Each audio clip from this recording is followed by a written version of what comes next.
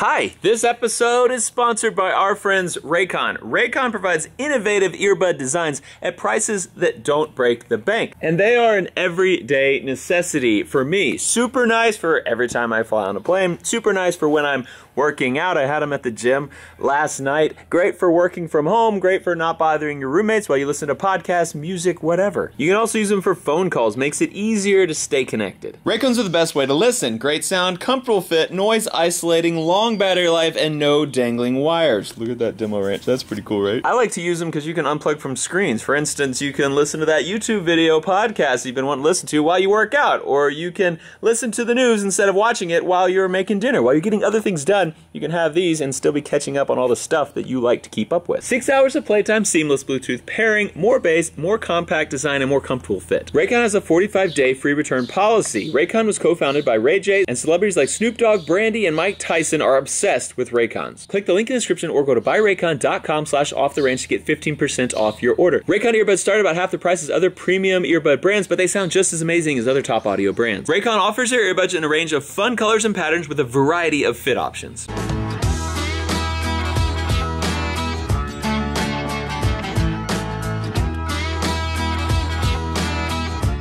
Hey, Matt from the future. I actually finished recording this video, which you're about to watch. It's a great one, by the way, and then I remembered I forgot to tell you, if you're gonna be in Indianapolis anytime soon, I'll see you there.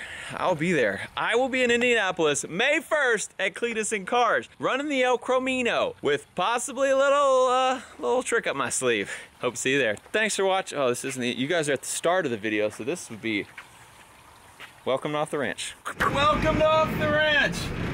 I've got a fire truck. It's awesome. Well, actually, so far it's just an LMTV with a flatbed. But I'm hoping that after today's video, I will have a fire truck.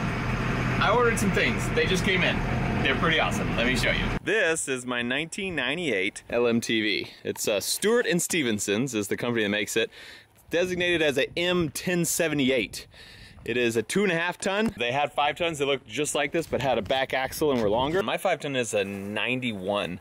This was the trucks that came after. They used them for carrying a bunch of troops, carrying a bunch of cargo. All the supplies that they needed, they put on the back of these things, and these things can go anywhere. All-wheel drive, air brakes, giant tires, big old trucks. Now these are cab overs, which my 5 ton is not, but these 1078s were all cab overs, which means they don't have a engine that sticks out here like the 5 ton does. You can see it's straight, and the engine is up underneath where you sit.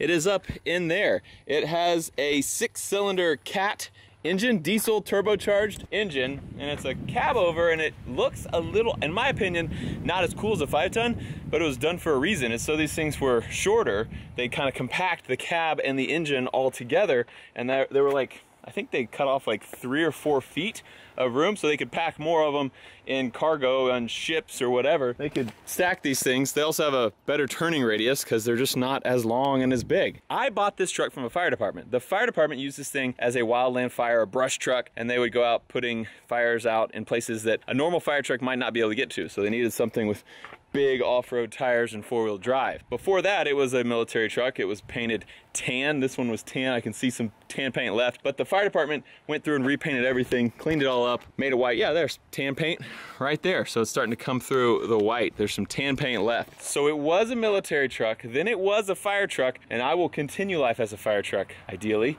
if everything works out today. Check out what I got.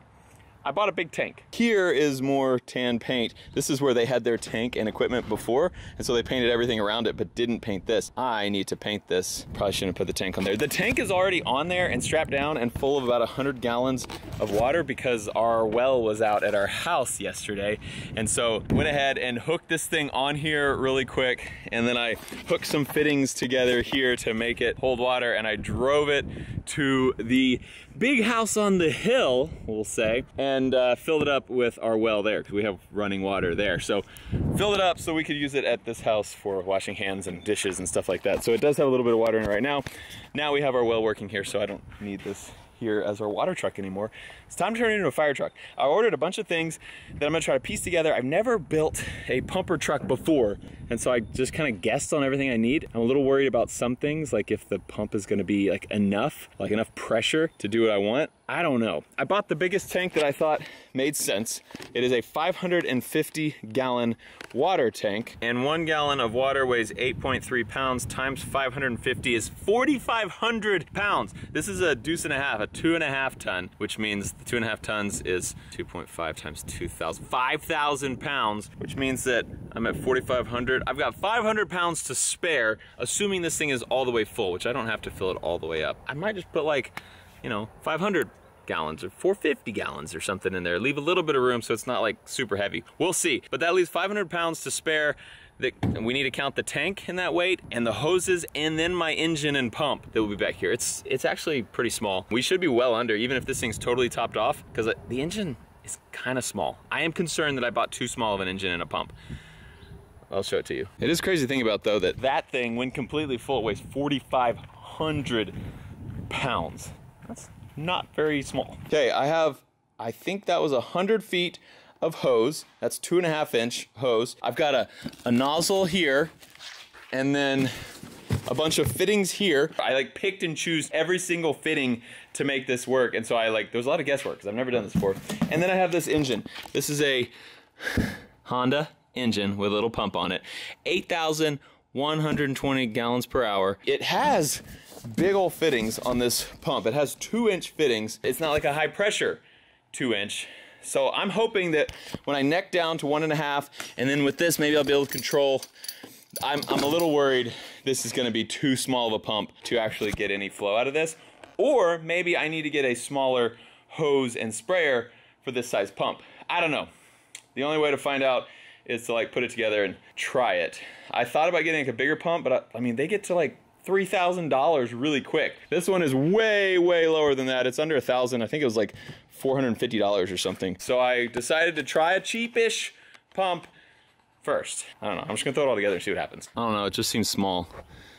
All right, I feel like it looks large because it's in front of the tank. It also looks large because it's above my head. It's also good that it's small though, because I just had to lift this above my head to get on here, and it's not heavy, but like putting stuff above your head, I don't know, we'll see. Also, for those who have built a fire truck, or for firefighters out there who know about this kind of stuff, or for someone who's just built your brush truck, let me know if I'm doing anything wrong. That you're like, oh, I'm gonna save Matt some grief. He needs to do this, because I totally guessed on everything, and I'll walk you through every piece that I have for this, but I was sitting on the internet just guessing. I was doing a lot of research. I was like trying to look at other brush trucks and what they've done. I don't know. Starting off with tank placement, I put it here in between the two axles. It's closer to the back axle because I figured that one's also carrying the weight of the whole cab, the engine, everything up there. But I put it a little bit, you know, forward from this back axle, and then I'm gonna have my hoses and my pump and everything right there hanging off the back so I can get to it easy. But do you think that was the best place to put this? It's not hooked down besides straps right now. I can easily move it, and I am gonna eventually permanently mount it, like weld up some things here that hold those little legs, but for now it's just strapped. I'm gonna try it and see how I like it here. Some other things I already learned, I actually bought all this. I was just trying to think like, okay, I need a hose to go from tank to pump, and then a hose to go from pump to nozzle, and then we're good to go. But then I also was like, oh, I need a valve. So I had to like go back and order a valve because I wasn't thinking that, yeah, I probably want to keep this off when we're not actually pumping because it might have leaks. But check this out. Aha! So this is a 2-inch hose, and these are pretty cool. So this is a cam lock system. Let me show you how this works right here. These are just little pins to keep it in, but that's how you unlock it, and then it comes right out. So it has a little male and a female end. Push it together, much easier with 2 hands. Clamp those down, and then these little pins go in here so it doesn't unclamp by itself. Pretty sweet. That's called cam lock. I knew nothing about that. Started researching it. I was like, yeah, that is cool. So that one is solid. These are just screwed in. These have threads. I decided to go with cam lock in case I need to take any of it off for any reason. So I have cam lock on everything.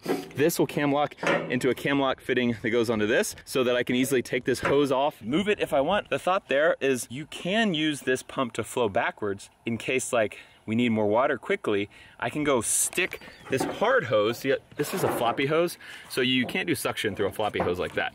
This one you can do this, and we are using suction, so this will be sucking water to the pump from the tank. So this is a suction hose, but also I could take this suction hose and stick it in a lake or a water source or something if I needed to fill this thing up with lake water, I think. So that's why I use cam lock, so I could take this off, switch it, and pump it in differently. I don't know, but that's also why I needed a valve, so I could, you know, close this off, take this hose off. I'm talking too much. Let me show you what else I got. This is the gas tank. This is a motor. This is the pump. The motor turns the pump. Pump moves water. I think the water comes in through this one and out through that one. Not actually sure about that, but I bought another Camlock female to screw onto that. I'm probably gonna need to put some thread sealer on that. And then this male from the tank will go there, clamp in. And then I got a reducer to go down to our 1.5 inch hose here from this 2-inch fitting here. Does it fit?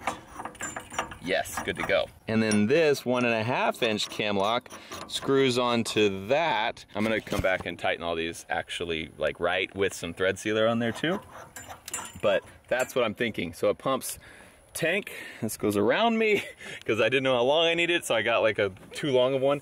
Comes in here, pumps water in, squirts water out. That end of that red hose cam locks onto there, and then the other end will cam lock onto my nozzle and spray stuff. Probably not as fast as I want it to. I just have a feeling I'm gonna be disappointed. Here's what I'm hoping I'm okay. So that thing says 8,120 gallons per hour. 8,120 gallons per hour divided by 60 would be 135 gallons per minute.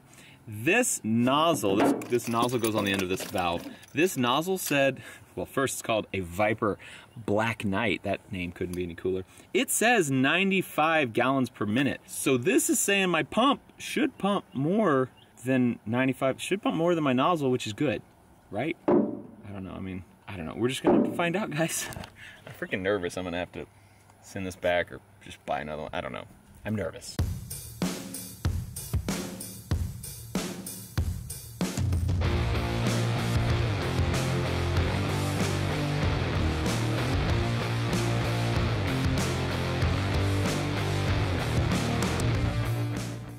Two discharge fitting, 3 suction fit. I got them backwards.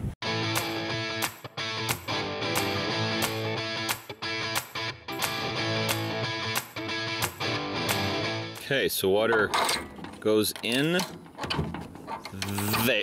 This is hard with one hand. There, and water comes out here. I think. Can you please explain how the system works? Yeah. All right. So the water comes out of that tank, then it goes around the screen, then the pump makes it speed up, then it goes wee. Perfect. Okay, I think it's time to try it. I've got gas in it, oil in it. Everything I think is hooked up correctly. Let's turn the water on. So it should start, I think, running from there to there. I don't think I need to prime it because there should be enough water that it fills up in here. The priming is if you are pulling water from down under the pump. This is how you prime it here. I hear air coming out. Oh, I hear water flowing. Oh, and we got a leak here. So I'm gonna say our pump's primed. I'm gonna turn it on and see what happens. Looks like I need this thing to be facing this way so that I can, oh, that thing's not even on there. What the heck? It just slipped off. That's why we're leaking. That might not work. This is a suction hose, so it's not like it's high pressure, but it should be. Dang it. That's annoying. Already problems. I'm just gonna turn it on and see what happens. It's just suction, so it should be all right. But I need to start it. Let's see. Gas is on. Choke is on, I think. I'm gonna have to get up there and start it. Later I need to make this so I can start it from the ground. That'd be ideal. Let's see.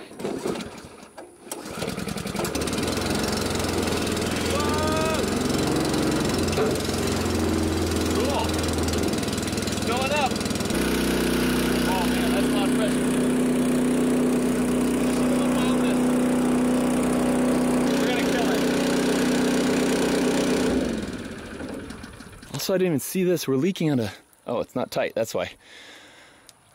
Okay. Yeah, I need to unwind. Okay, this is the problem with a hose like this. I should have got a hose that's like hard, like a water hose, but can't crimp. And I need to get a hose reel, because right now we have a big mess. I'm gonna stretch it all out, we'll try it again. We have the hose all stretched out now. We're gonna try it again, see if we can make it work. Sweet.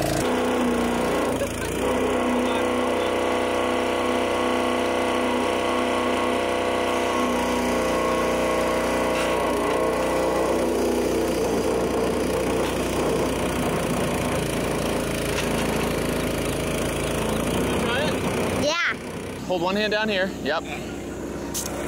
Hold it tight. Now open it up. Do it again, do it again. No. You can do it. All right, I turned the pump down so it's not gonna be as powerful for him. Hey, you can just open it a little bit too.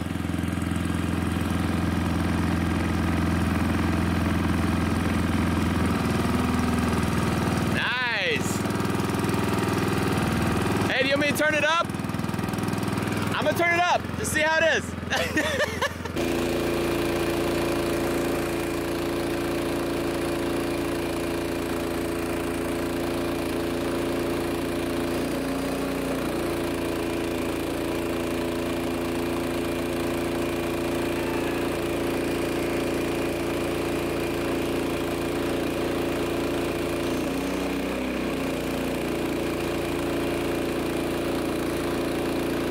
That works super well. That's like a 100-foot hose, and I think the hose would be fine if I had a hose reel.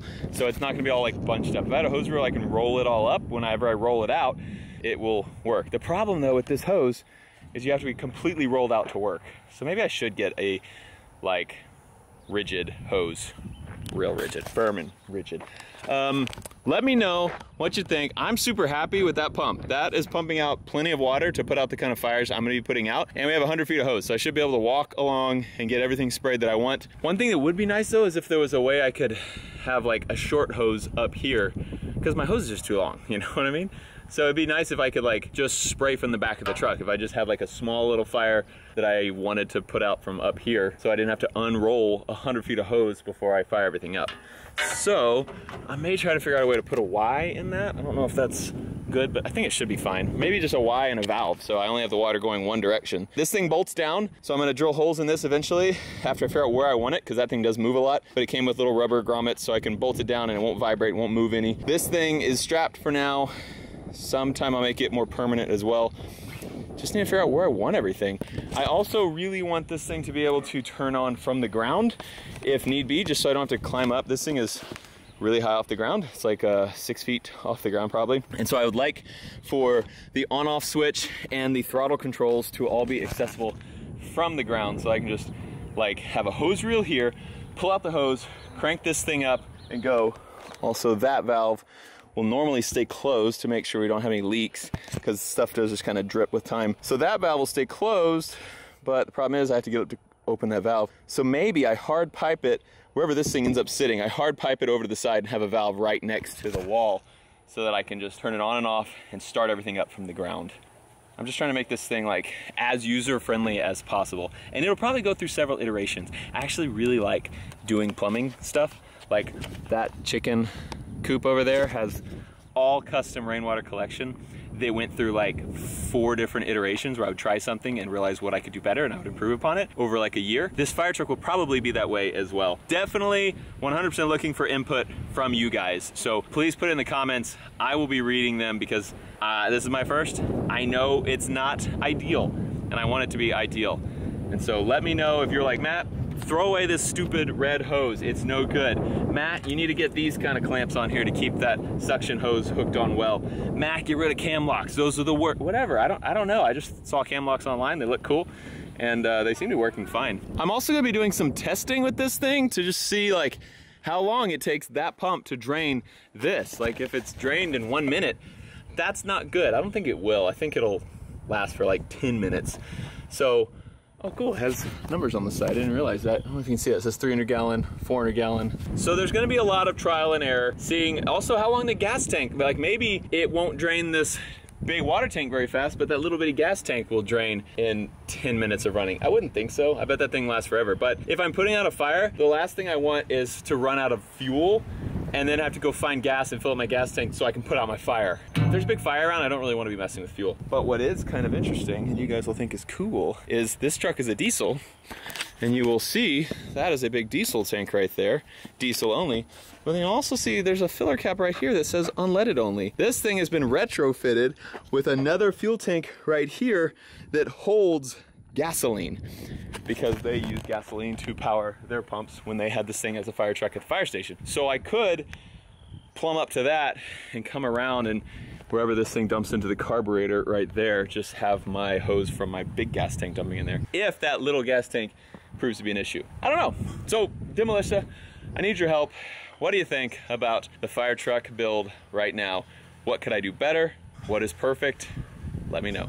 Thanks so much for watching this episode of Off the Ranch, where we build us the Demo Ranch firefighting vehicle, Master Chief. Thanks for watching. I love you, and I'll see you next time.